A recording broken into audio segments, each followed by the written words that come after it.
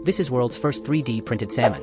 Austrian-based food tech startup Revo Foods announced this week that its 3D printed vegan fish fillet, inspired by salmon, is heading to European grocery store shelves for first time. This salmon is made up of mycoproteins from filamentous fungi, offering meat-like texture along with pea proteins, plant oils, algae extracts, and other plant-based ingredients, packed with essential nutrients like high proteins and omega-3 fats.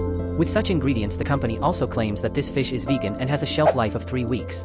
Revo Foods say that 3D printed fishes are an alternative, environmentally sustainable option, since seafood industry contributes significantly to environmental pollution and climate change.